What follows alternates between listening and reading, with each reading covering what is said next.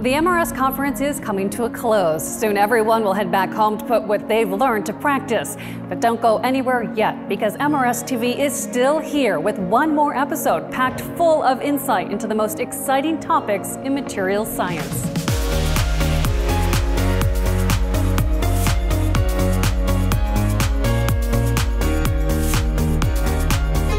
I'm Katie Brace, here for the last episode of Fall 2022's MRS TV. We've had tons of great interviews and events to cover this season, and we're closing out today with another great batch. We'll check back in with our meeting chairs to find out what stood out to them most about this year's meeting. Then we'll learn from Awards Committee Chair Suveen Mathaudhu what it takes to earn the Materials Research Society's recognition. We'll find out more about MRS's special interest groups and how to get involved with them.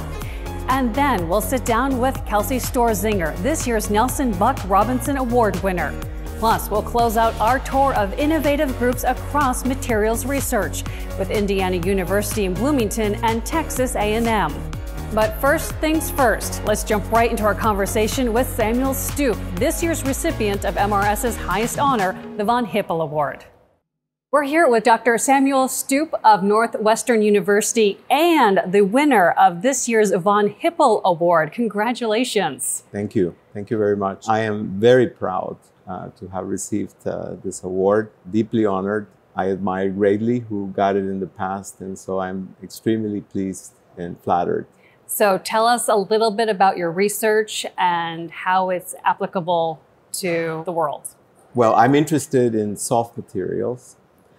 And back in the 1990s, I was working on polymers. At the time, I felt that in order to really revolutionize soft materials for technologies at large, you really needed to go beyond traditional polymers. And this is where the concept of supramolecular materials came from. Basically, that means that you create materials with molecules, yes, of course, but you don't stop at making molecules. You go further and you design molecules to interact with each other in specific ways by non-covalent bonds. So what that does is it makes materials that are much more dynamic than the normal soft matter. This happens to be a great opportunity for biomaterials used in regenerative medicine. We have discovered very recently that we can tune their motions within the material. And tuning those motions allows materials to talk to cells more effectively. By focusing on the ability of materials to signal cells through their motions, we discovered that an unprecedented level of reversal in paralysis after severe trauma was possible. Basically, what we observed is that when motions were tuned to be at a certain level, then the severe injury that caused paralysis basically transformed into the growth of or the regeneration of tissues in the spinal cord, which is very difficult to achieve. In other words, the animal regained function and was able to walk normally after being fully paralyzed. So this is very exciting to observe, that it was a soft material, a self-assembling soft material that is injected as a liquid, then becomes a soft structure in the spinal cord that was able to do that.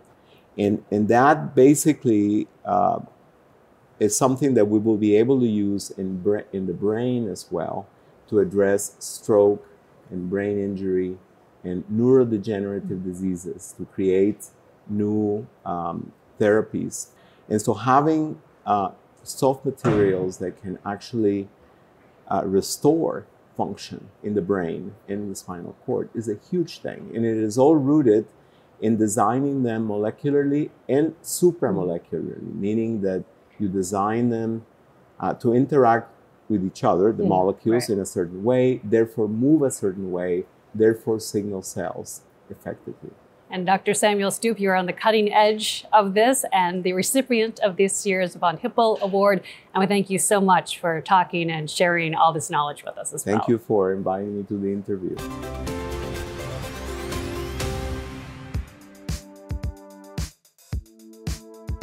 It's really exciting to be here in Boston to see the meeting run smoothly. I feel it is the biggest reward to see the success of this meeting after all the planning and developing of this meeting for such a long time. I've talked to a lot of colleagues at the meeting who have kind of echoed the sentiment that it's just so much better to do this in person and have those little chats and conversations and to catch up, because it's really the people that make the science and the research rewarding. Some of the highlights of this meeting include actually random ad hoc conversations in the hallways with all of my colleagues and friends that I haven't seen in so long. Many of us have been meeting on Zoom only or going to very few meetings, and so the MRS brings together such an international community of all people who are material science aficionados. So seeing old friends and colleagues is definitely a highlight. I was very impressed to see that the number of attendees back to the pre-pandemic level, which is very exciting. And another highlight as a meeting chair, just in the poster awards, there are just so many awards. It's very hard to make the final selection among all the great work. For me, it's that sense of energy at this meeting, right? Coming out of the pandemic, I love those chance conversations you have outside in the hall, outside of a session, where you start chatting, and the next thing you know, you've been there for half an hour, and somebody's opening up their laptop, and you're looking at data, and then you're going to lunch, and it turns into like a 2-hour, scientific conversation about things. So for me, the highlight has been seeing that return to energy as we get more and more of the community back together in one place.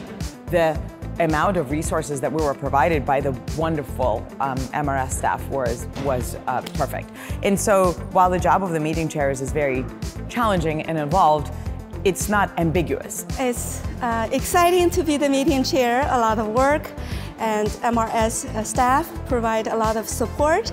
My advice to the future meeting chairs is to work with MRS headquarters team, do a great job, and enjoy the process. Coming into the 50th year of MRS, I'm excited to have us back in San Francisco. It's close to where I'm from, so we're going to come in force in our group and be part of it. And I think it's a good chance to kind of think about where MRS has come over the years and everything that it does for the society. And I think we're at a point where we're also changing the future directions, and it kind of starts a new era for MRS as well.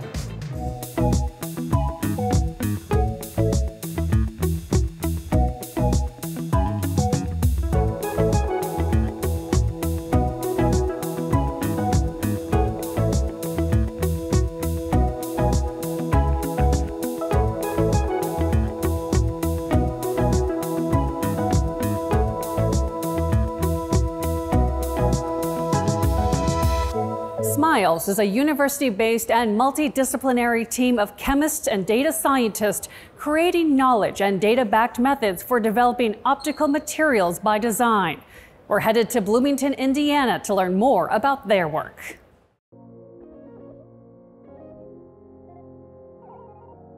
We are a team of chemists and data scientists, which is a pretty unique combination, here at Indiana University and the University of Copenhagen. And we're trying to learn the rules of how to make fluorescent materials and really to combine data-backed approaches to make them faster and better than anyone else has done it before. At the heart of our project is a new material that we call SMILES, which is the brightest fluorescent material that has been made. And this project is sponsored by the NSF's DMREF program, which gives us the mandate to use data to really explore what we can really use these materials for in optical materials design. There's also what SMILES enables. So anything you can imagine that works really well as a liquid, well, now you can begin to think about using that technology, but as a solid form. That's where SMILES really shines.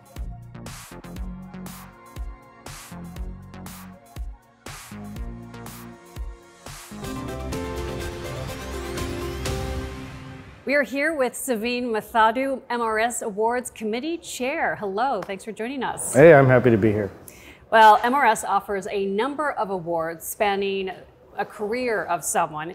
from graduate student to postdoc and beyond. Tell us a little bit about the awards program, who's eligible and what it entails. So the awards program is one of the longest existing programs in MRS, and it continually grows, and its aim is to recognize the best and brightest amongst the whole breadth of what we have in our technical society. So that goes all the way from very early career graduate students and even undergraduate students in our programs, all the way up to the premier awards for career recognition in pioneering materials research. Anybody is eligible and anybody can be nominated. We have many of our awards that you don't even need to be an MRS member to be recognized for. So it's open to the broadest possible community within our material science community. So how can someone nominate or perhaps ask people to get nominated? The easiest way to get nominated is to first go to the mrs.org/awards website, and you'll see the various awards that are there within the program. And each one has different nomination requirements, but also talks about what we're looking for the awardees within that field. And generally, anybody from our community can nominate anybody else for the award. And we're specifically looking to have the broadest activity within our community being nominating the widest amount of people possible, including those from underrepresented groups that haven't traditionally been recognized via awards programs. So what's the importance of winning an MRS award? Well, for many people that work in industry or national labs or academia, they receive their internal recognition based on the recognition showed by their peer group. And with MRS being the peer group of most of the attendees, when they receive these awards and go back to their home institutions, it provides a metric for their achievements and their accomplishments and their esteem within our society. And so it's a peer recognition aspect of it that makes it important for the external employers, but also internally to say, we really like what you're doing. And if someone is up for an award, what is your biggest piece of advice?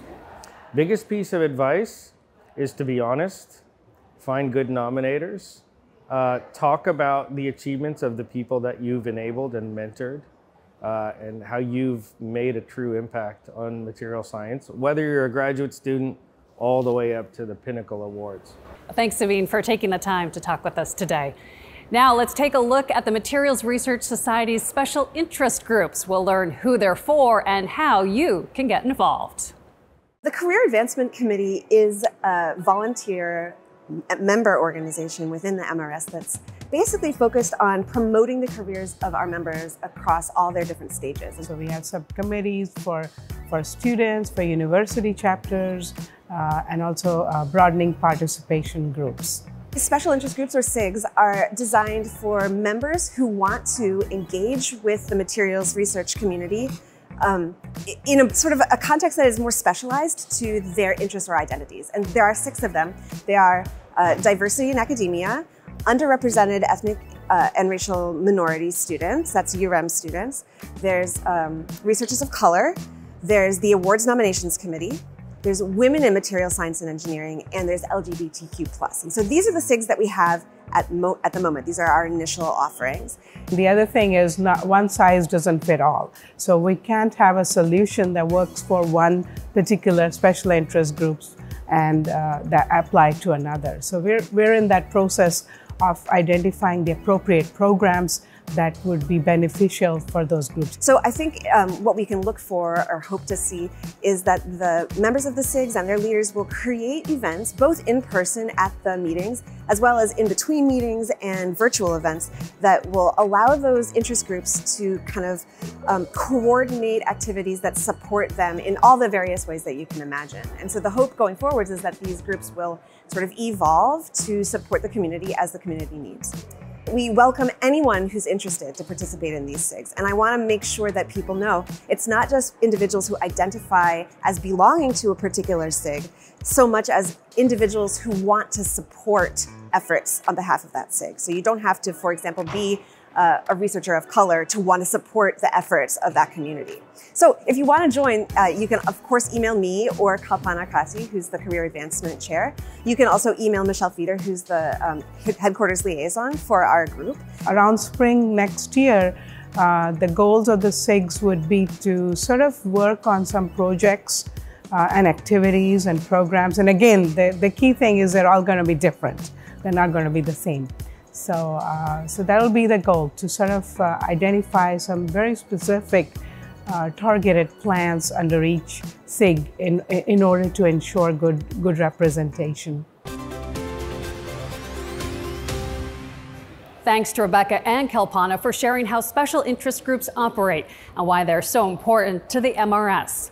Now, the Center for Research Excellence on Dynamically Deformed Solids, an NNSA program, is focused on preparing students for future careers in stockpile stewardship with the national labs. Let's take a closer look. The Center for Research Excellence on Dynamically Deformed Solids, or CREDS, is a research center funded by the National Nuclear Security Administration. It's a part of the Department of Energy responsible for maintaining the nuclear deterrent of the United States. Since the signing of the Comprehensive Test Ban Treaty, the United States has certified that its nuclear deterrent will work without any nuclear testing, only using basic research. When a nuclear weapon goes off, all the parts of it deform at extremely high rates. To certify a nuclear weapon without testing it, you have to be able to predict precisely how that deformation is going to occur. That's where CREDS comes in. CREDS provides a unique academic experience for students to gain the skills that they need for stockpile stewardship. You'll definitely learn a lot. I know I have. And you'll walk away a better scientist and better researcher and ready to take your skills to whatever's next in your career.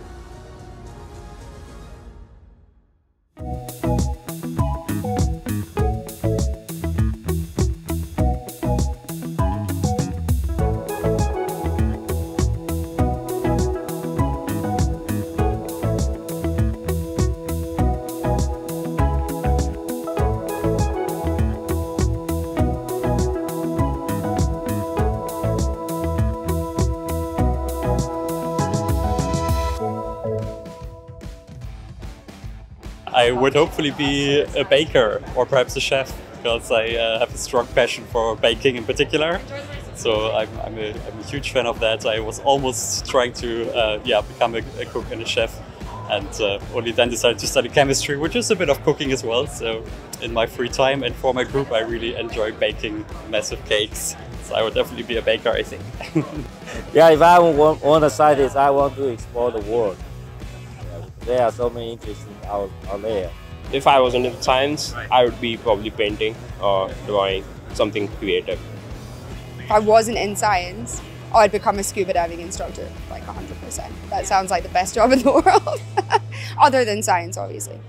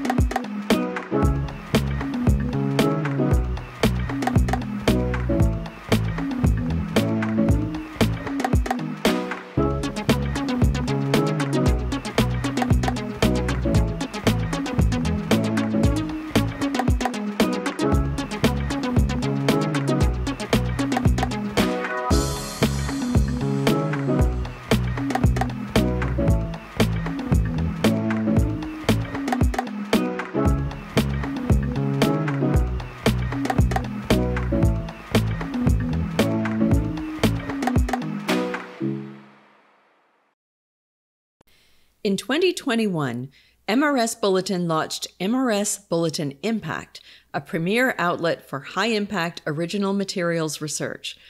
Original research articles feature hot topics, innovative work, and foundational contributions. Learn more about submitting a manuscript at mrs.org/bulletinimpact. Thank you to our 2022 MRS Fall Meeting Gold, Silver, and Bronze level symposium supporters. Your support of a symposium session helps symposium organizers provide a high-quality technical program and encourages participation from researchers from around the world. Visit the MRS website to learn more about the MRS Symposium Support Program and how you can share in the Society's commitment to the advancement of scientific research. MRS Presents hosts live webinars and workshops throughout the year, providing engaging educational information on cutting-edge topics in materials research as well as a variety of career development and diversity and equity events. Join us for our next online event by visiting mrs.org/MRSpresents. Just think of the impact 10,000 letters could make. Take a few minutes to send convenient personalized letters to your representatives on Capitol Hill and let your voice be heard. Visit the Materials Voice booth in the exhibit hall on Tuesday, Wednesday, or Thursday. Supporting the Society's core value of being inclusive and egalitarian and furthering the MRS diversity, equity, and inclusion aspiration, MRS's corporate partner program focuses on advancing these values within the profession and within the Society. We thank these corporate partners for joining us in diversifying materials. Joining us now is Dr. Kelsey Stoerzinger of Oregon State University and also the winner of this year's Nelson Buck Robinson Science and Technology Award for Renewable Energy. Thanks so much for joining us. It's my pleasure. So your talk was entitled Design of Electrocatalytic Materials and Electrochemical Interfaces for Renewable Energy Conversion and Storage. Long title. Can you sum up the talk? Happy to. So we're interested in ways that we can take renewable electricity, something that I think we're all interested in, and store that in both the bonds of chemicals, so those are of interest for fuels, and also transform the way that we do our chemical processes today.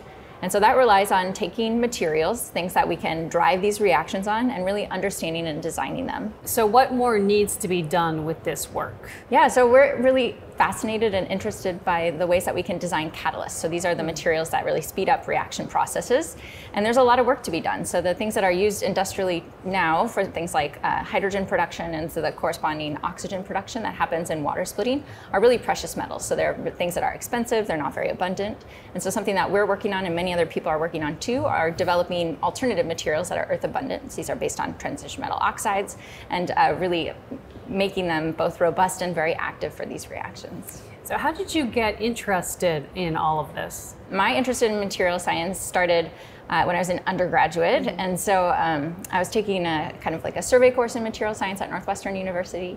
And there was a page in McAllister, this is a very typical textbook for an introduction to material science course, about single crystal slip in zinc. And you can kind of tell from that what inspired me and what type of science I like. So it's a very, fundamental foundational thing.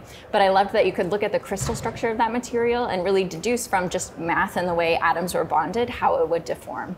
And so that was something that really inspired me to go into material science. So was there someone at Northwestern or even outside of the university who inspired you and helped kind of guide you?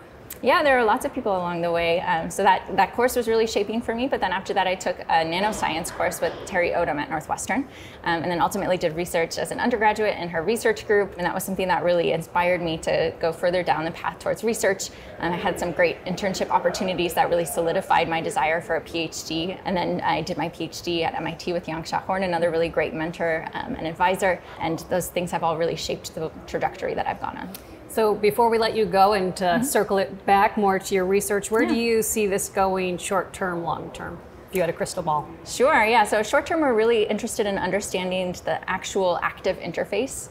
So historically, the way that we've thought about materials design is really based on bulk properties, things that we can probe and understand in the, the world around us, but in kind of ex situ conditions. And so that's been really informative. We've learned a lot from that process, but we're learning more every day about how these materials really are dynamic under the extreme conditions of electrocatalysis. And so we're working to better understand that interface and how it changes and transforms. Well, Dr. Kelsey Stoerzinger, thank you so much, and congratulations once again on your big award. Thanks very much.